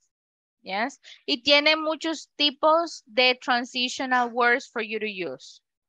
Ahí tiene usted el catálogo que le mandé. Así que ocúpelo, guys. Tratemos de ocuparlos. Si tiene dudas del significado, busquémoslo. Preguntémosle a la teacher. Usemos el diccionario. Ok. La cosa es practicarlos, utilizarlos. Because of the time, déjenme ver, por el tiempo, vamos a tratar la manera de hacer together los ejercicios del manual ahorita, porque lo vamos a hacer lo vamos a hacer en pareja en los breaker rooms, pero it was very important for me to you understand this right now before you go to practice. So let me see. Mañana vamos a tener más prácticas de esto, don't worry. Okay, guys, so here we have the conversation, right? As I was mentioning, the conversation in which you have some type of sequencing words, okay, or transitional words, like for example, first, after that, then, and finally. Esos son como los more basic ones, okay? So after discussing about this conversation, let me ask you guys, what steps does manager Moore give Javier to process a payment? ¿Qué pasos le dio, guys? What step does manager Moore give Javier? First, give the option to pay in cash or credit card. You need to give the option to the customer, right? Okay, what else?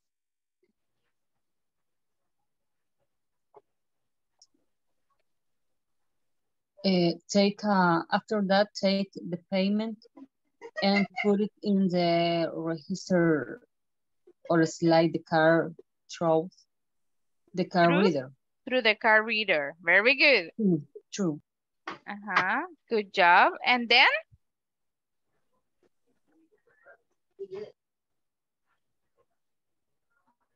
Register, print the receipt, and give up to the customer. Give it back to the customer. Very good. And finally?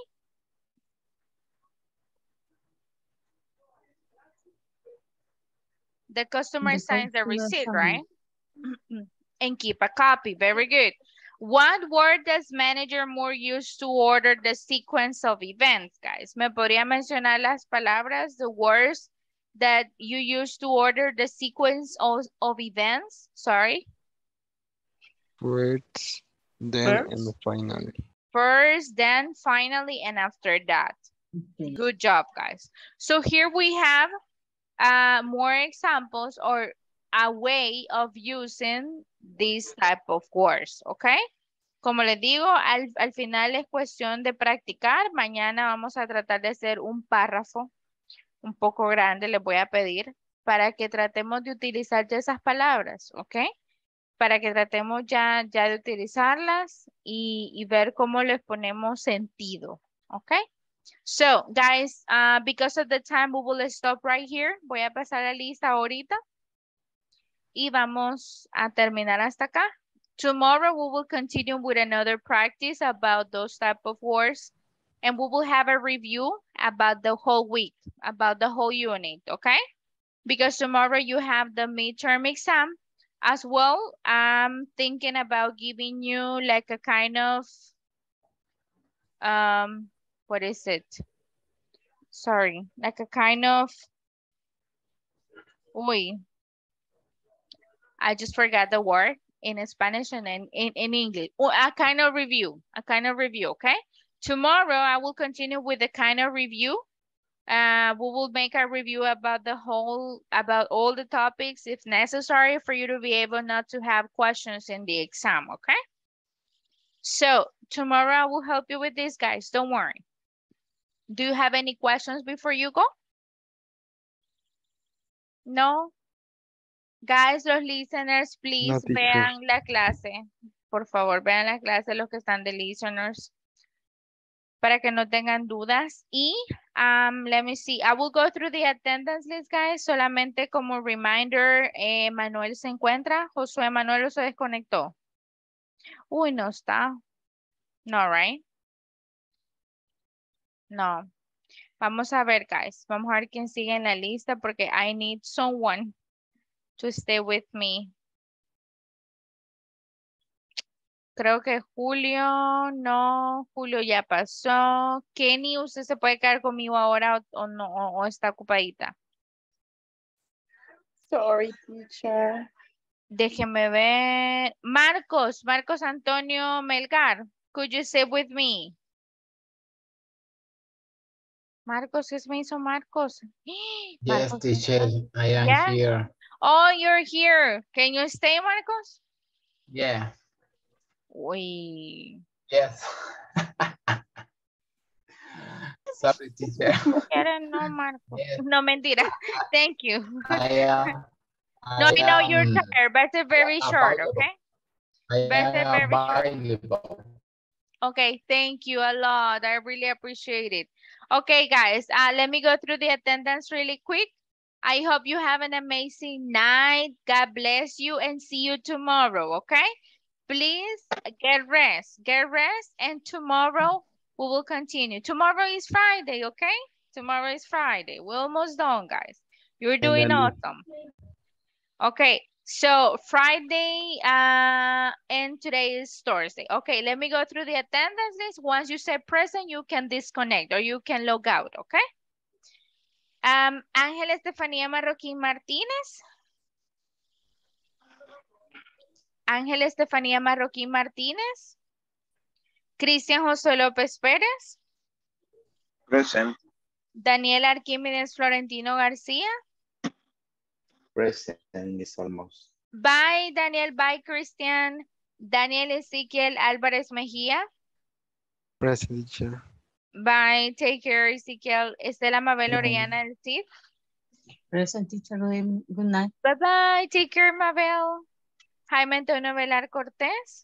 Present, teacher. Good night. Bye, Jaime. Good night. Jessica del Carmen Vázquez Vázquez. Present. Bye-bye, Jessica. Take care. Jorge Alberto Navarro López. Josué Emanuel Rodríguez Hernández. Julio César Merino González. Present, Julio. teacher. Bye-bye, Julio César. Good night. Julio César Ramírez Arevalo. Present, teacher. Bye, Julio. Take care. Bye-bye. Kenny Lizette Cuellar de Barrientos. Present, teacher. Bye-bye, Good Kenny. night. Have a Bye. good night. Bye-bye. Luis Alberto Galicia Gertrudis. Present. Thank you, guys. Les iba a mencionar que pueden desconectarse hasta las 10. Ok. Please. O si no, I mean, it's just a minute. It's just a minute. It's fine. Solo es un minuto. So don't worry. Luis Ernesto Gómez García. Luis Ernesto Gómez García. Marcos Amílcar Mancía Gutiérrez. Present, teacher. Thank you. María Dinora Llanes Hernández. Present, teacher. Good night. Good night. Take care. Marielo Janet Cornejo Erazo. Present, teacher. Bye-bye. Take care. Marina Vanessa Vázquez Romero. Present, teacher. Bye, Vanessa. Take care. Bye. Osvin Alexis Hernández Flores. Present, teacher. Bye-bye, Osvin. Take care. Sabrina Bye-bye. Lizeth García Orellana. Present. Good night. Good night, Sabrina. Nelson Vladimir Flores Martínez. José René Aguirre Chavarría. Present. Good. Bye. Bye. Take care, José. Marcos Antonio Melgar Pérez. Present, teacher. Thank you, Marcos. Thank you for staying. I really appreciate it. How are you today? My day was very strong, teacher. Really? Why? The client the client was very exigente. Really? Yes, my boss too. Yes, so what's going on? Oh, you had the visit of your client today. Yeah. Wow. By the way, you can say demanding. Demanding, it was very demanding. El client fue muy demandante, puede decir. Demanding. Yeah, yes, because the our product is a publisher. And the product debería. Should. The product should functionality. And the product should work. Debería de funcionar. Should work. Funcionar. Good. Should work with, okay. Really? Oh my God. So it was stressful, I could imagine. Was it a little stressful? ¿Fue un poco estresante? No?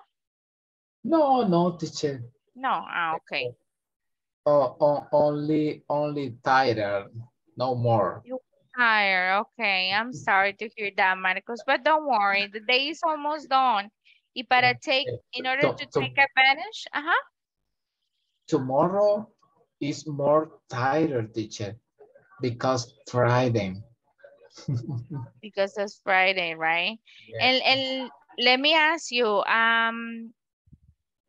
Marcos, let's take advantage of the time in order for you to get rest, I thank you very much for your effort. I'm really No tired as problem. well. No, And I would no like to problem. ask you, Marcos, is there anything I can do in this course?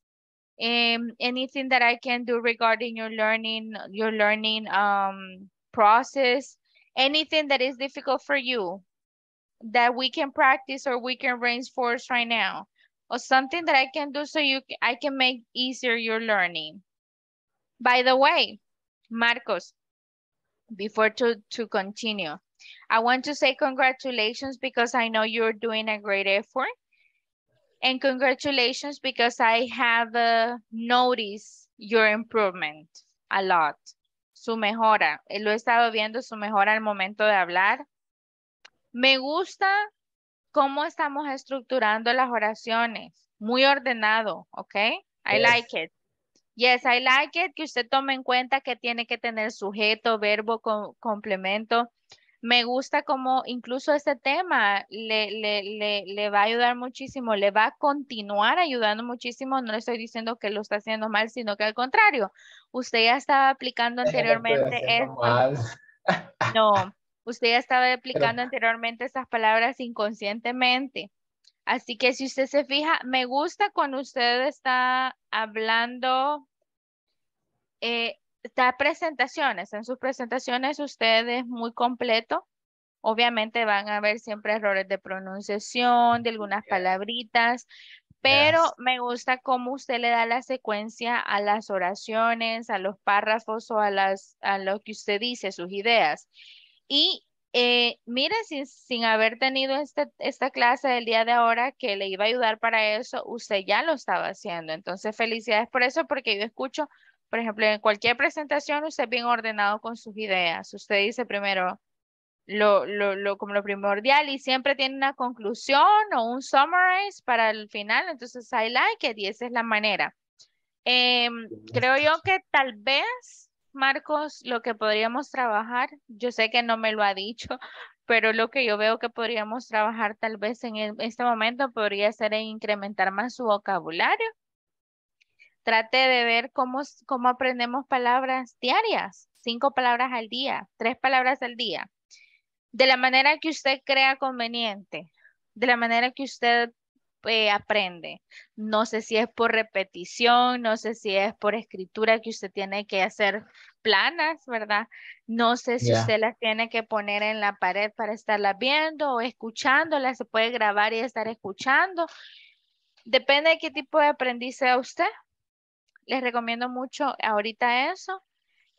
Yo creo que con el listening, yo creo que usted, Marcos, ya pasó la etapa de intermediate plateau y así se llama la etapa donde el estudiante se siente frustrado y siente que no pasa de ahí. Yo creo que usted ya la superó. correcto, teacher. ¿Verdad que sí?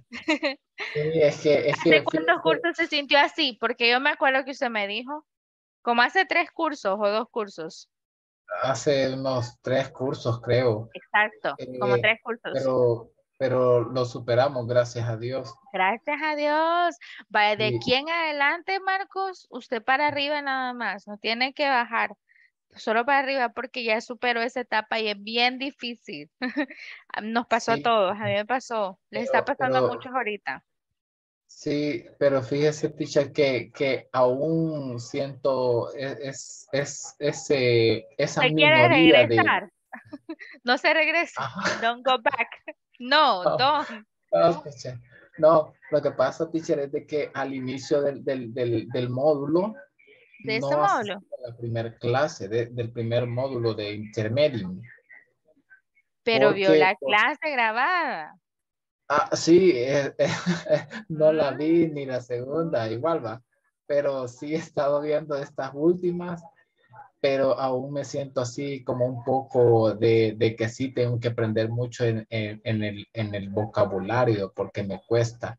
¿De qué le Lo dije? Lo Dígame. otro es de que siempre, yo no sé por qué siempre los nervios me traicionan, teacher, porque fíjese de que usted dice algo que yo siempre desde un inicio, cuando yo comencé a estudiar inglés, estamos hablando de quizás cuando iba a 8º grado, siempre me gustó ordenar mis oraciones. Por ejemplo, como le dije la vez anterior, el lunes work, martes work, Wednesday holiday, in the morning, ta, ta, ta, afternoon, ta, ta, ta, at night, ta, ta, ta, y así sucesivamente. Entonces siempre me ha gustado mentalmente ordenarlas, pero yo lo anoto, o sea, lo escribo para cuando usted me pregunta, pero lo que siempre me traiciona y me No, mata. pero estamos bien. Así era yo. Yo lo anotaba todo. Sí, porque yo soy un aprendiz visual. Entonces usted es un aprendiz visual.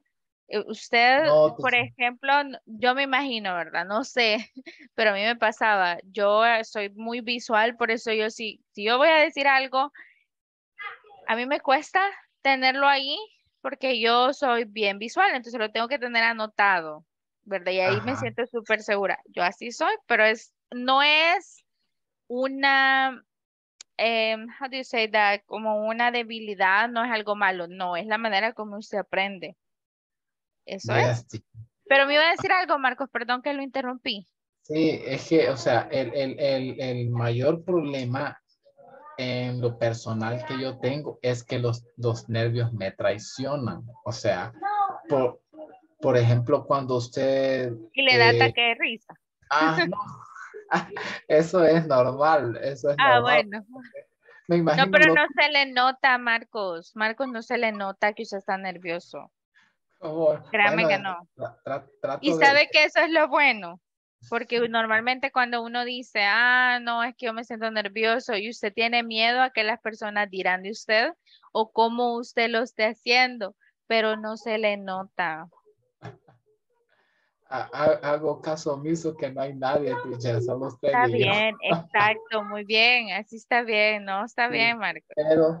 Pero ese problema lo he tenido desde hace mucho tiempo. Entonces, o sea, no puedo tal vez superar eso de ese temor. Porque No, Marcos, pero es que nos pasa a todos. Sí, pero cuando yo, o sea, mi mente está bien, por decirle así, bien... Concentrada. Bien concentrada o alineadamente en lo que yo voy a decir, pero cuando ya comienzo a decir las cosas, entonces se me vienen tantas cosas a la mente que no hay o qué decir. Y si cierra los ojos, Marcos, cuando lo diga.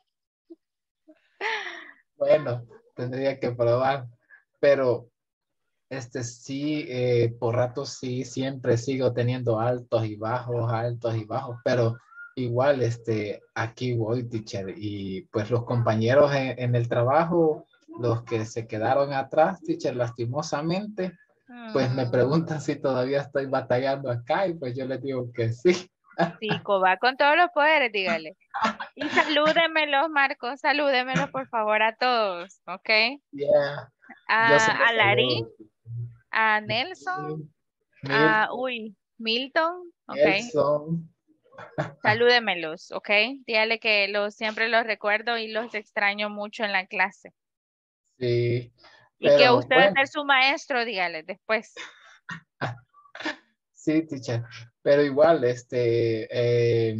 hasta que diga tal vez ya no sé, pues aquí voy a estar, teacher. De lo contrario, pues no voy a dar mi brazo a torcer como una vez se lo di.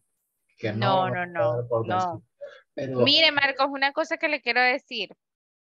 Perdón que le interrumpa de nuevo. Tiene que seguir en los cursos, oye, no matter what. Ahí, yo probablemente, Marcos, yo no continúe el otro curso, que es lo más probable. Pues usted sabe que tengo que descansar, ¿verdad? Yo ya me siento cansadita. Entonces, necesito que usted continúe. Sí, ya voy a empezar a descansar porque ya, como le digo, ya me siento cansada, ya tengo que descansar un poco más. Y así que yo necesito que usted siga adelante. Ojalá los alcance de nuevo después, pero sí le quería decir eso para que no se me, ya porque no se me quede atrás. Yo quiero que usted continúe en los cursos siempre y acuérdese que la motivación, Marcos, tiene que venir de usted mismo, ¿sí? Si el maestro no lo motiva, si sus papás no lo motivan, si su hermano, si su novia, si sus amigos no lo motivan, usted tiene que encontrar su motivación y decir, no, yo tengo que seguir y que seguir y que seguir, y que no importa que me cambien los temas, que me pongan más difíciles, ay, que me cambiaron el horario, que esto, que me cambiaron de maestro, no, yo siempre voy a seguir. Así que pues espero esto de usted y se lo digo de verdad porque me interesa mucho su aprendizaje. Lo he visto desde que estamos al inicio del curso y la verdad es que me gustaría que usted terminara hoy. Yo no se lo que le estoy diciendo no se lo he dicho a nadie. Es la primera persona que lo sabe. Así que pues, como se lo digo, se lo estoy diciendo por lo mismo, porque probablemente en este momento, digo que no en un futuro, va a ser el 101, ¿verdad? Que realmente estemos haciendo por el momento. Después, primero Dios, como les digo, espero alcanzarlos y si los alcanzo, qué bueno, y si no, pues yo voy a estar siempre a disposición de ustedes, ¿ok? Siempre voy a estar ahí, me mandan un WhatsApp cuando ustedes lo necesitan, ahí moléstenme, ¿sí? Pero como le digo, Marcos, no se me va a quedar atrás, oye, porque yo siempre estoy ahí No voy a estar empujando, Marcos. No, mire, ahora al principio de este curso no se quería conectar, o bueno, no podía, ¿verdad? Y yo dije, No, teacher, Marcos, ¿cómo así? Así que pues, como le es digo, que, ajá, es que fíjese de que el tráfico me absorbe mucho tiempo, me y yo imagino. en mi teléfono no tengo internet, entonces, y pues en la bajada de los chorros a veces es muy rápida, a Bien veces es bien difícil. lenta, entonces tengo que ir pendiente, pues,